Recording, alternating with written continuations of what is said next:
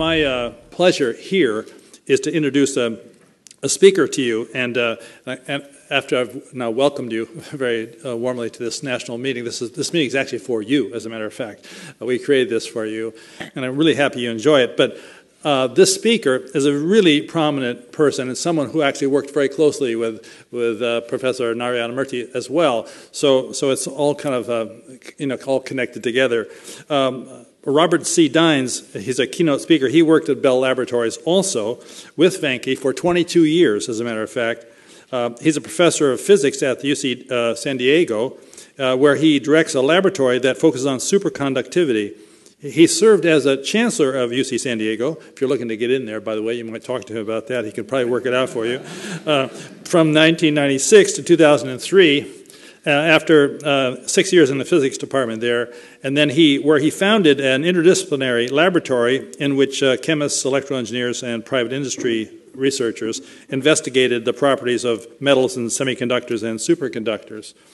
And then he served as to be the president of the University of California system. That is the system over the entire 10 campuses of the UC operation, of which I'm sure you're all applying to in one way or another, from 2003 to 2008, before returning back to the faculty at UCSD. He received the 1990 Fritz London Memorial Prize in low-temperature physics from the American Physical Society, and he was elected to the National Academy of Sciences in 1989. And he's a fellow of the American Physical Society and the Canadian Institute for Advanced Research, American Academy of Arts and Sciences, and all kinds of fancy, important organizations. He serves on the Executive Committee of the Council on Competitiveness. He's actually a native of London, Ontario, and is a naturalized U.S. citizen. And he holds a bachelor's degree in mathematics and physics and an honorary degree of laws degree from the University of Western Ontario, master and doctoral degrees in physics, and an honorary doctoral degree also from McMaster University in Canada, and he's an honorary doctorate also from the University of Montreal. I'd like to have you join me in welcoming Dr. Dynes to the podium to speak for you today for a few minutes. Bob?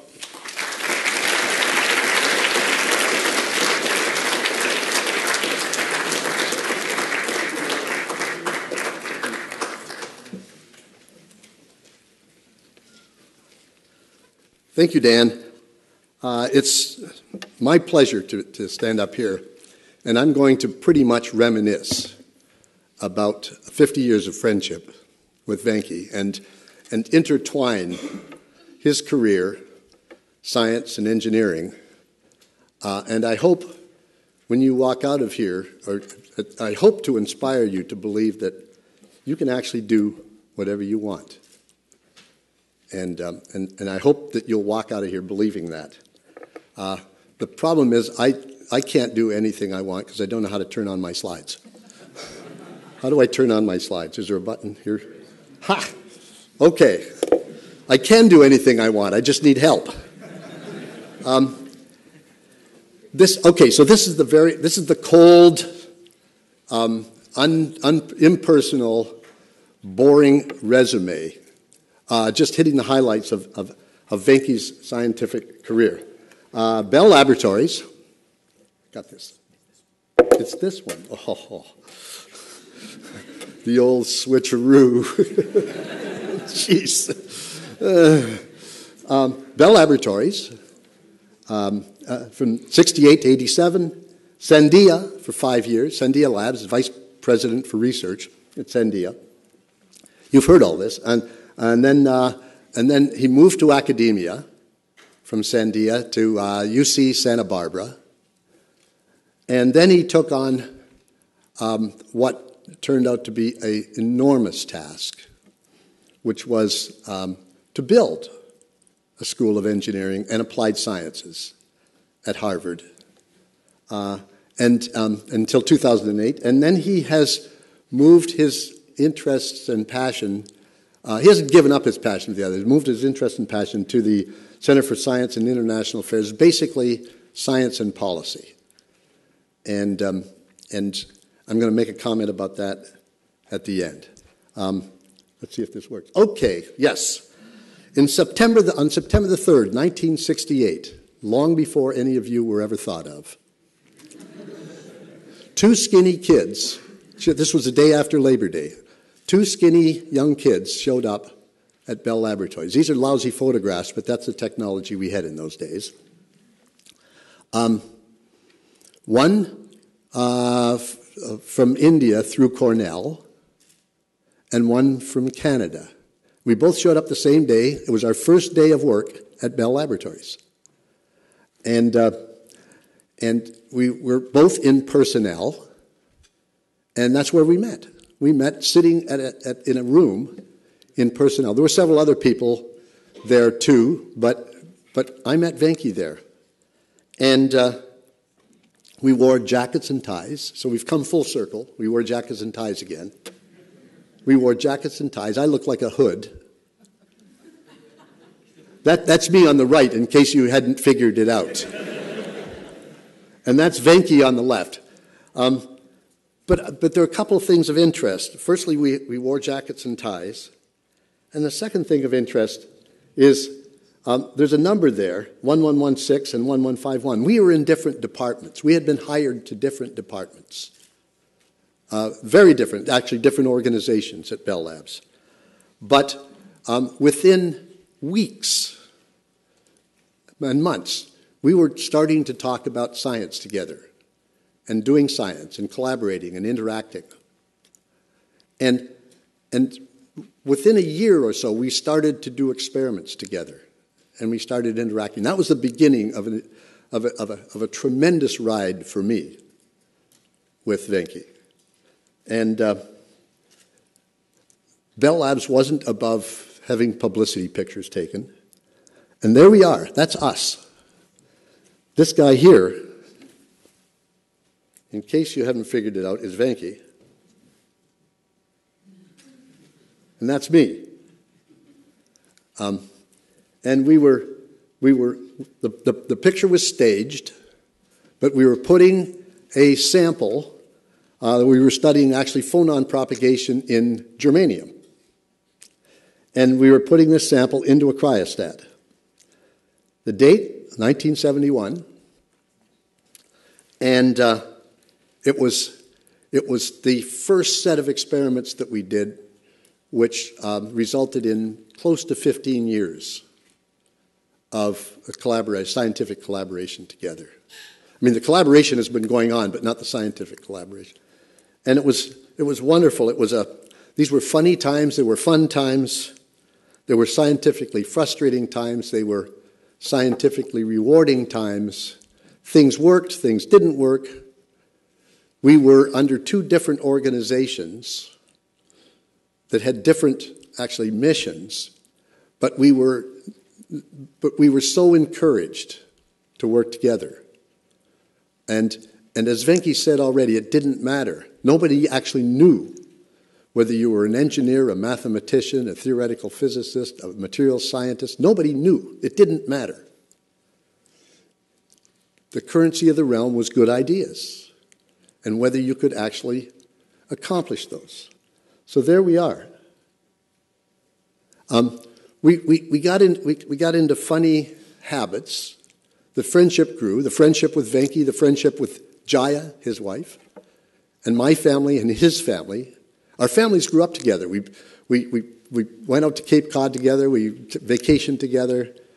I am still, I've learned, Uncle Bob to Venki's daughter. And so that relationship, the science and the personal relationships just grew and grew. But we were doing science all the time, and we did a hell of a lot of science. We wrote 47 papers together. And you can get that by just going to the web now. I didn't know that number until I went and looked at it. 47 papers we wrote together. And this is a plot of the number of citations of our papers. We wrote papers from 1971 until about 1982 or so, somewhere in here. And the nifty thing about that is that those papers are still cited today, still referenced. It was good science, and good science prevails.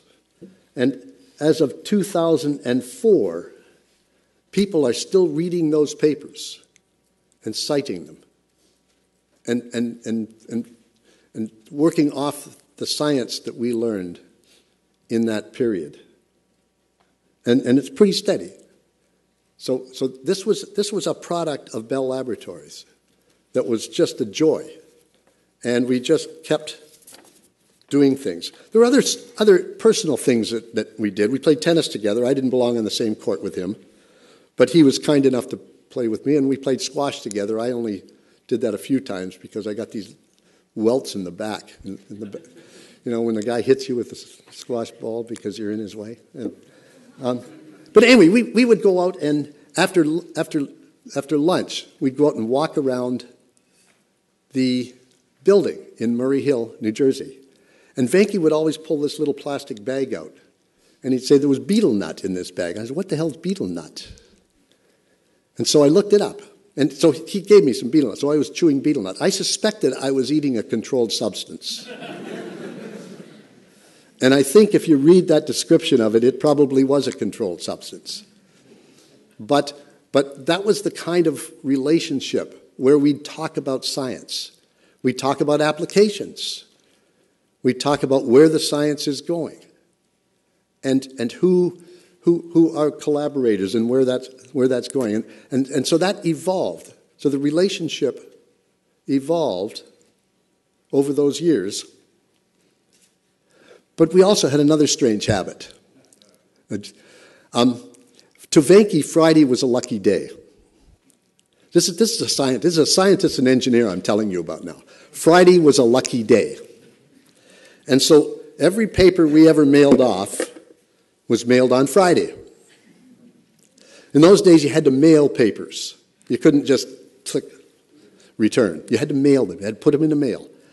And before we did that, I had electromagnetic screen room because we were looking at low noise signals. And inside that screen room was a little shrine to Ganesha, who's an Indian god. And we would go in there, in that screen room, to that shrine. This is the same one. I managed to steal it when I left Bell Labs. And we'd put an offering.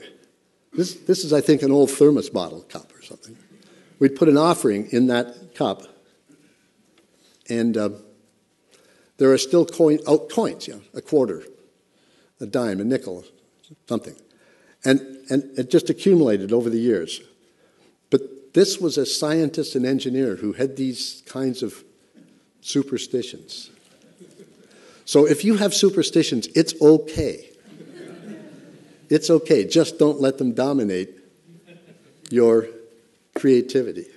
So anyway, we had these strange habits, and people around us used to refer to us, because we were so close. We had collaborations. We were doing science. We were working all the time. We would work from the crack of dawn till well after everybody went home. And people referred to us as the Bobbsey twins. Now, none of you know who the Bobbsey twins are. I understand that, except for some of the gray-haired eminences in the front and back row. But it was a set of books that were in the 40s and 50s, I think, and described these twins that looked alike, and they were inseparable.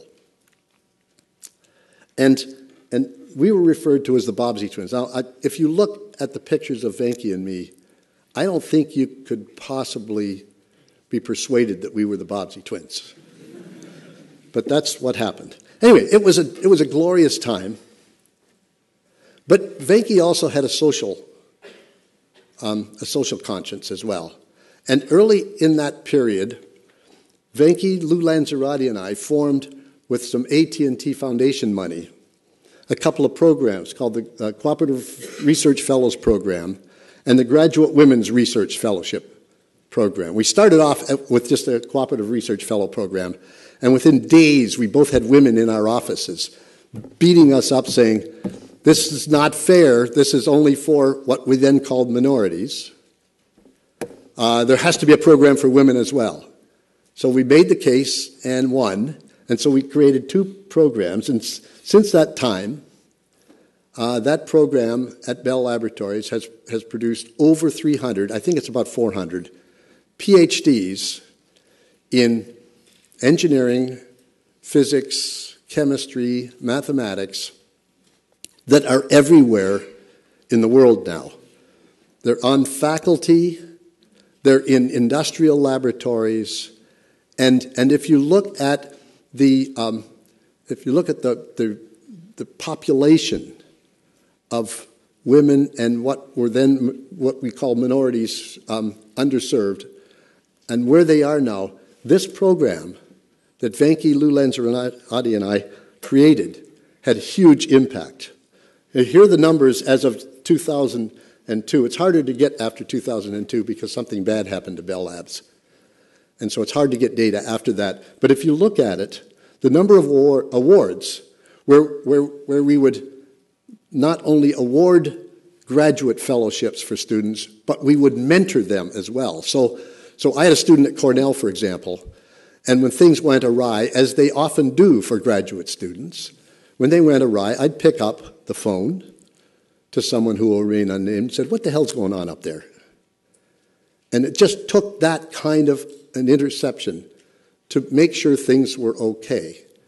And it's something that I think Venki should feel very proud of, is the creation of this program. I know I feel very proud of the creation of this program because it's made, in America, a substantial difference in the faculty and the staff in industrial laboratories and in industrial productivity throughout the country. It was hard to get these numbers because of the bad things that happened to Bell Labs, but over time we had to grow up, and this is the bad news for you kids. At some point you're going to have to grow up, but we didn't grow up until the 80s. And here's a picture of us, the Bobbsey twins. That's Venki on the right, and that's me on the left. My hair was not gray then. And we're meeting, this was a meeting in Bell Labs with a joint meeting with NTT, Nippon Telephone and Telegraph. And we were both running organizations at Bell Labs. And we started wearing ties again. So we had gone from ties to no ties, and now we had ties again. But we unfortunately had to grow up and pay back for all the fun we had for the previous 15 to 20 years. And so at that point, I left and came to the University of California, San Diego at the end of that decade. Venki left and went to Sandia Labs. And so it was just one of those, the evolution of life that you don't know about yet, but you will. And we left, and it's interesting. If you now Google Bell Laboratories, on my Google search engine, the first thing that comes up is this. Welcome to Bell Laboratories, an exclusive manufacturer of rodent control products. Bell Laboratories produces the highest quality. I didn't make this up. I just couldn't believe it. So this is what happens after we left. Now, if you go to the second on the list, it describes Bell Laboratories and what Bell Laboratories does. But this was the first on the list. And this company has existed for a long time. They call themselves Bell Labs. Kind of neat, huh? Anyway, back to Venki. He went off to Sandia, and there he is at Sandia. I picked this out of a publication of Sandia, and I rooted around trying to figure out what he did at Sandia. He was vice president of research. Venki was Venki, which means that he was incredibly energetic, enthusiastic, prodded, probed, created new ideas. But this was the only picture I could find of him. Look at this. He's on a phone, a real phone with a cord.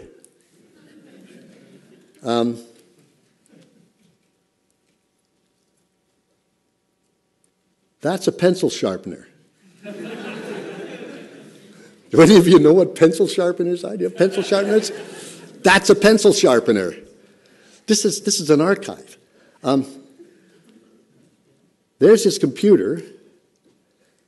That's a cathode ray tube. Do any of you remember CRTs? No, you don't know. Anyway, so that's the best I could find out what he did at Sandia, and I'm going to come back to that in a few minutes to question what he did at Sandia. But time kept marching on, and then he went to Santa Barbara as the Dean of Engineering at Santa Barbara. And every time I ask about Venki's accomplishments at Santa Barbara, the one is always, he was so energetic, he created an environment of innovation, of creativity, of collaboration across, not only across engineering, but across the sciences as well at Santa Barbara. And in recognition of what he accomplished, there's something now called the Venki Award, Venkatesh Nanamurti Award, and it was bestowed, named after Venki as Dean of College of Engineering for his leadership and support of the development of a thriving local entrepreneurial economy. And I would have expected nothing less. Santa Barbara just kind of lit up. And I assumed that Venki was going to stay there and reap the rewards of all his energies and enterprise. But no. There's a message I'm giving. I'm not just relating history. There's a message here about shifting sands, changing careers, and how you can keep moving all the while. But no. In 1998, he went to Harvard. Not to the Harvard School of Engineering. There was not one. He went to build the Harvard School of Engineering.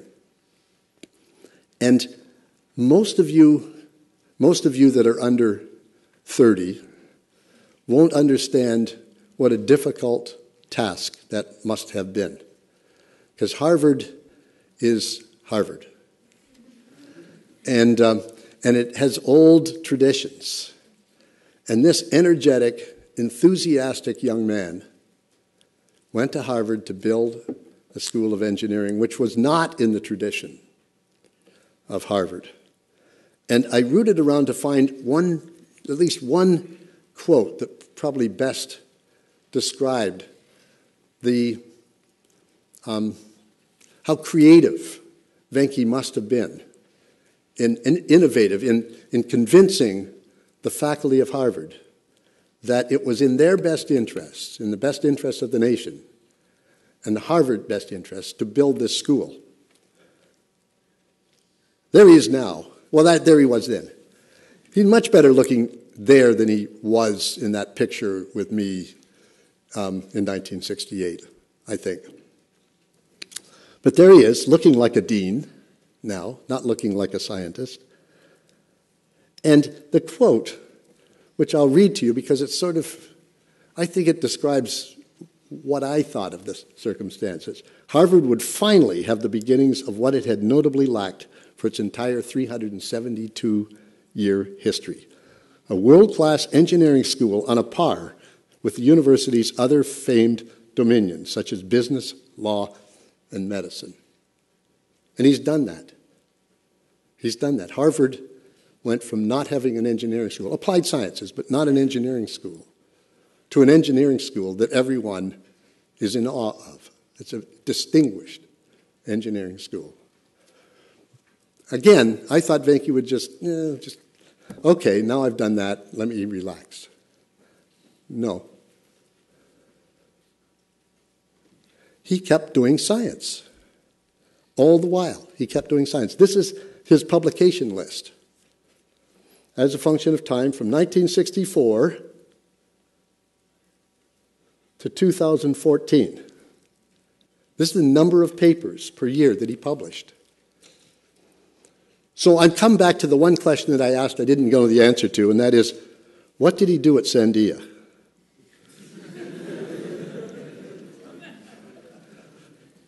If anyone can answer that question, send me a note. It'd be fun to know what he did at Sandia. He's sitting down here smiling. He's a Cheshire Grid looking. He just ran people's lives. Okay.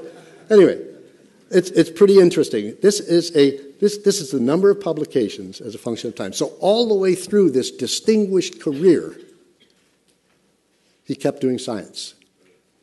And let me suggest that whether you're doing engineering or science, all the way through your distinguished career, you should continue to keep in touch with the bench, because that's where the new ideas are going to happen. And the sooner you learn about them, the sooner you are in touch with them, the better you can do your job, whatever it will be in engineering. So here he is, 1968, and close to now. He's a much better looking guy now than he was then. But look at what he accomplished in between. This is the boring resume. It has nothing of his personality in there. It's really just where he was and what he did. So let me leave you with a thought. Way back when we were both at Bell Labs, our boss, who was a guy by the name of Arno Penzias, who won the Nobel Prize for observing black body radiation and the first real evidence for the Big Bang and an exploding universe. He gave us all a book one year called Tolstoy's Bicycle. And the title came from the description of, and it described what people accomplished through their lives at a different point in their lives. And the title came from the fact that Tolstoy learned to ride a bicycle at age 75, not before. And the thesis is that you can do whatever you want when you want to do it. You just have to push hard. And sometimes the structure is designed to not let you, to get in your way. And I'll read a paragraph from this book, this chapter called Scientific Creativity and Age. Because when you reach my age, you like to believe that you still have a few creative bones in your body. And this book makes the case with evidence that you do. But he said there's society and structure is in the way for you throughout your entire life. And I'll read this very short paragraph and listen to it. It is easy to show that our efficient career channeling, that is, determining who goes where through career channeling, with its careful documentation of past performance, would have excluded some distinguished researchers in the past from pursuing their careers. Charles Darwin, for example, would not have done well had he applied to UCCA London, the University Clearinghouse, on admissions for his third attempt at training for a career. Even the switch to his second career training would be difficult. Today, it is depressing to realize that our efficient-style career procedures are, one, based on a model of career development that may simply be wrong, and two, would have had the effect of excluding some of the greatest talents of the past. So don't give up. Take this guy's example. He's now at the Belfer Center for Science and International Affairs. He's now a scientist thinking about social science. And I am excited about what he's going to accomplish next. Thank you.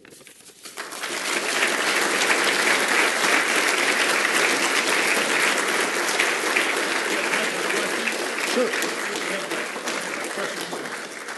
We have what? Yeah, question or two.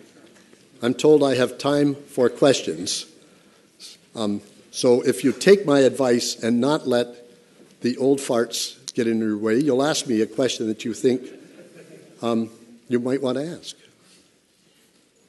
Come on. You're the brightest.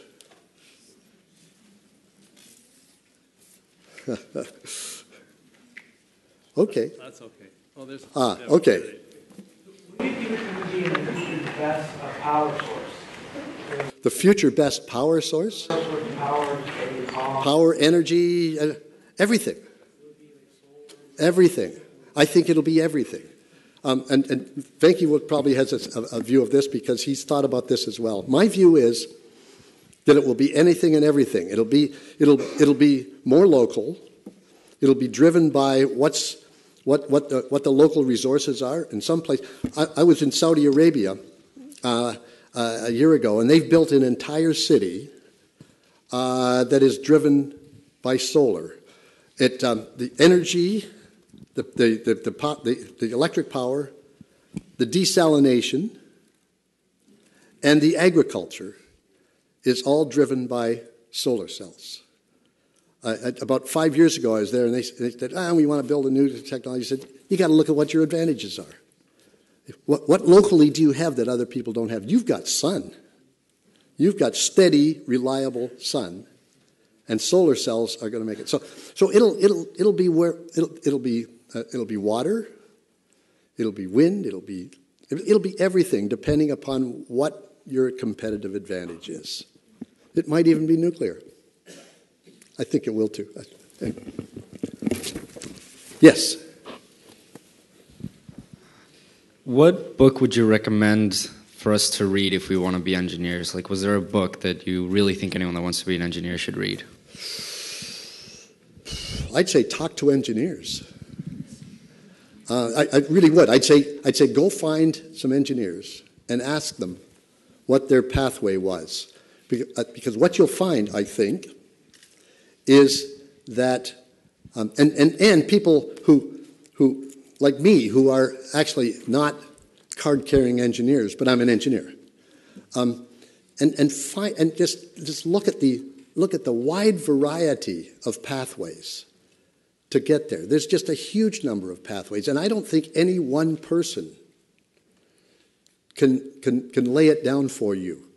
If you're bright, you just listen to other people and other pathways, and then build your own pathway. If you read a book, somebody wrote it, and you're going to get that prejudice. But in fact, everyone should build their own pathway, and you should learn from other people's experience how to do it. So, Bob, have them look at the NAE website. Look at the NAE website. Thank you, Tom. Thanks very much. Oh, hold on, there's one more. You gave me an audience now. You can't pull me off, Dan. I have to, actually. Okay. How do you recommend we get involved with engineering at our age? How do I recommend you get involved with engineering where? At our age. At your age? Mm-hmm. How old are you? You're 14? Ah, you young thing. I have in my laboratory on the San Diego campus, I have graduate students, I have undergraduates, and I have high school students. So wherever you're from, where are you from? San Diego. So come up to UCSD or San Diego State and find someone who will take you into their research program, whatever it is, and listen carefully and learn. You'll learn more from graduate students than you will from professors. And just find out what's turning them on, because they'll relate to you. The professor you won't even. And so go to San Diego State or UCSD. Email me, and I'll see if I can find a contact for you if you can't find it yourself. My email address is obvious, rdynes@ucsd.edu. It's just my name. And just find somebody that'll just introduce you to. I'm getting pulled off. I'm getting the hook in my neck here.